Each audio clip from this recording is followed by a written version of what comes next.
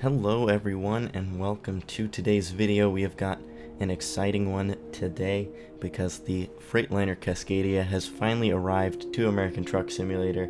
They first teased it like probably more than a year ago, and it is finally here.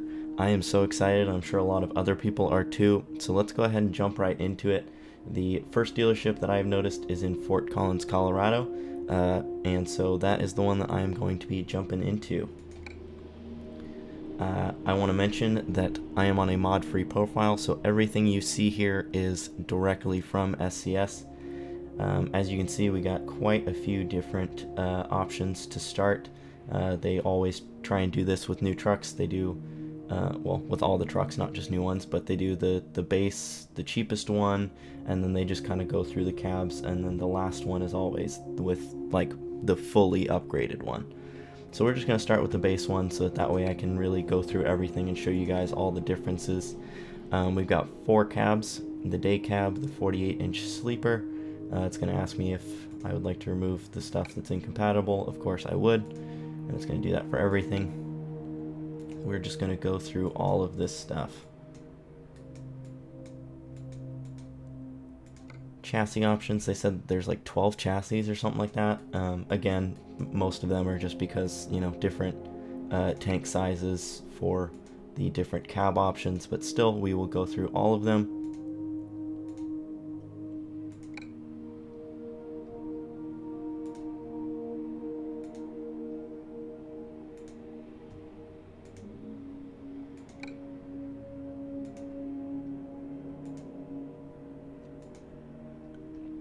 Right, and that is all of them, so we will leave it at like this and then just move on to the next thing. The Freightliner Cascadia has 2 different engine makers that come in the engine in the truck, and that would be the Detroit and Cummins. I am actually, as I go through this, I'm going to kind of go back and build a truck, and then not in this video but in the next video I will actually do a load with the Freightliner Cascadia. So if that's something you're interested in, make sure you subscribe so that you can see that video when it first comes out.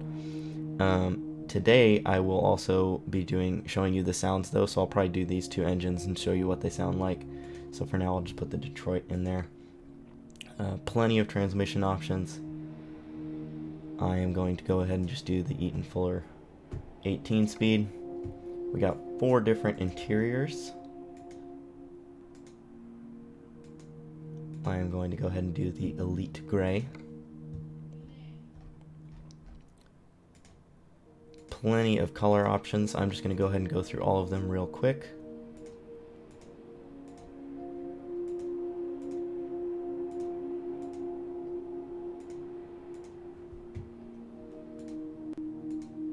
Definitely some really nice color options here. A lot of new colors that we haven't really seen before. And then of course you got all the custom paint jobs and stuff down here. Again, some nice ones, really nice ones.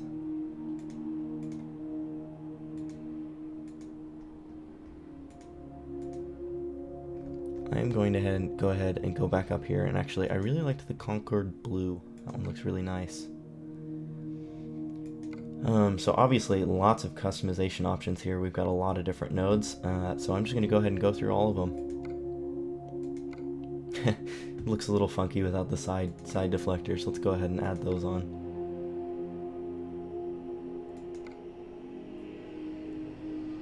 Got the beacons, which of course you can't do if you got the cabin deflector on, so I'm not going to do that.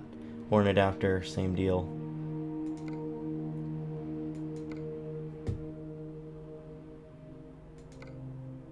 Mirrors, there's just the standard and elite.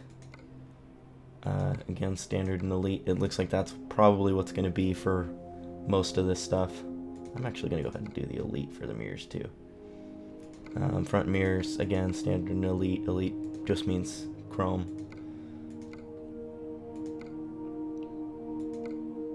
Bumper, looks like we got quite a few bumper options here, so let's go ahead and go through all of these.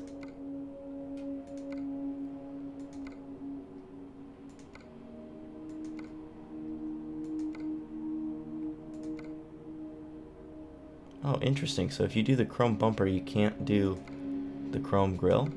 Oh, you can, it just resets it for some reason. That's a little odd. I'm gonna go ahead and do, oh, every time, I don't understand how that works. I guess every time you switch back and forth between any of these and this last one, it changes the grill back to the standard. So that's a little weird, but I'm gonna go ahead and change. Oh, it's because of the chrome piece at the bottom here. So when you go from the arrow painted to this one, it obviously no longer has that little trim piece. See how that trim piece is now black, and then you go back to this and it's chrome. So that makes sense. Oversized load placard or banner, just like all the trucks have. Wheels are obviously going to be the same as every single truck has. Side skirts, looks like we got a decent amount of options here. I'm going to go ahead and go through all of them as I have with everything else. And I'm going to go ahead and do the arrow painted.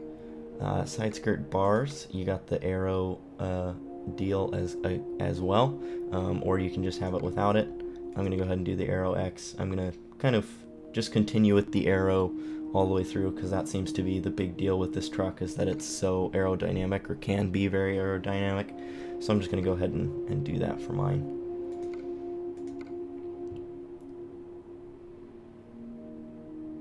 Alright, and then that stuff we have already checked out. These nodes are just the usual like driver plate stuff, so that's why I'm not going through that. And then in the back here we got some more. We can have the HVAC, which I am going to add.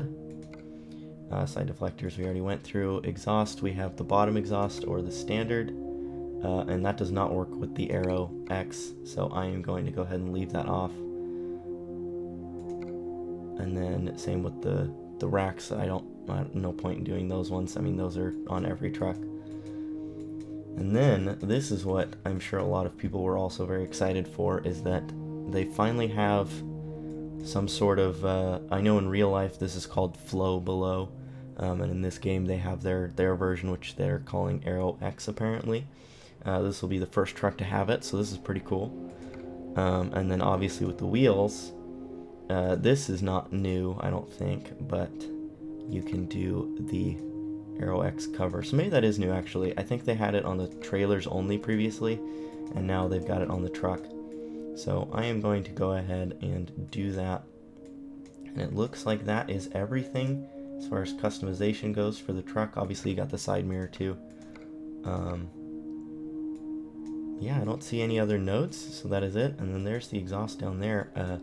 One thing about this truck that I noticed when they were doing the teasers is that they put a ton of detail into this. I mean, look at the fifth wheel, you got the warning labels and stuff. So I'm going to go ahead and buy this truck and then get it in game, and from there I will do the dev cam and fly around and show you some of the details on the truck. Real quick before I get to the dev cam stuff and showing off the details, I realize I forgot to show off the interior options. So real quick I will go through those. Obviously got the standard and elite wheel. Not sure how much else there is, if anything. Got the hanging items. These are all stuff from either World of Trucks events or from DLC. I'm not going to do any of that. And it looks like that's it for the interior. Alright, we have got the truck in game now. Obviously I have parked it out in front of the Freightliner dealership. We got some other Freightliners parked out here as well. I'm going to slow down my camera speed a bit so that I can go slowly around these trucks that are parked out front. Oh, I got a fence in the way. Great looking trucks. To me, of course. I know there's a lot of mixed opinions about this truck, but I absolutely love it. I'm excited to use it, especially because, I mean, like they said in, you know, their blog posts, this is the most used truck in the US right now. I see them everywhere. I'm really excited to see the skins that people make for this, like Swift and Schneider and stuff like that. This is going to be a great addition to the game, and I'm also really excited to see it in traffic, which, funny enough, there's one right there in traffic. So that's pretty cool. I did not obviously plan that. That was completely coincidental, but, you know, there you go. And I mean, it looks good. It'll be nice once people have got skins on these, like I said. But going back to my truck, We're gonna go kind of slow around some of the stuff and look at some of the details. Like I said, you know, they've got the stickers and plaques on the fifth wheel. They've got warning labels. They've got all the cables. Look at the detail in the drive line, the bolts. Everything is so detailed compared to some of their other trucks that they've got. And I love it. I love to see how much SCS has improved in their truck making skills. And just like all of this is so crazy to me. They even got the texture on the fifth wheel, you know, that is like looks greasy. So that is pretty cool. Caution labels. Yeah, they just really went all out on this truck, and it looks insane. I'm just gonna continue to go around the truck kind of slow, so you can see they added the clean idle sticker even. I mean, they went all out. It is awesome. Alright, and I'm sure a lot of people want to hear this truck, so I'm going to go ahead and stop talking. I am going to start the truck up with the volume amped up so that you can really hear it. This is the Detroit engine, and then after I show the Detroit engine, I'll switch to the other option, the Cummins engine, and then that will be that'll be it for this video. So I hope you guys enjoy the sounds.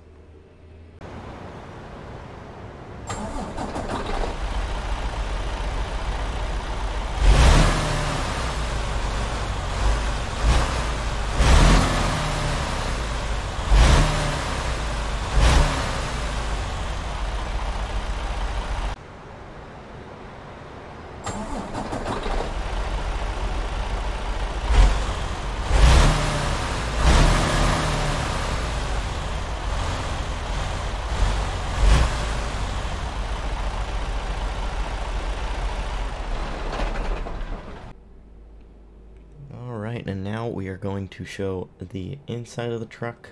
Actually, I didn't mention that earlier. I said I would just show the engines and then that would be the end of the video, but obviously I'm sure people would like to see the inside of the truck, so we're going to zoom in, show the dash, got the GPS right there, the clock, all the gauges and stuff, and then I'm sure we can change we can change this.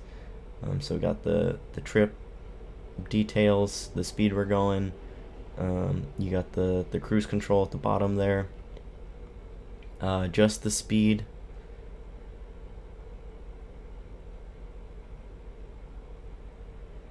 and yeah, so those are all the pages that you got plenty for this truck.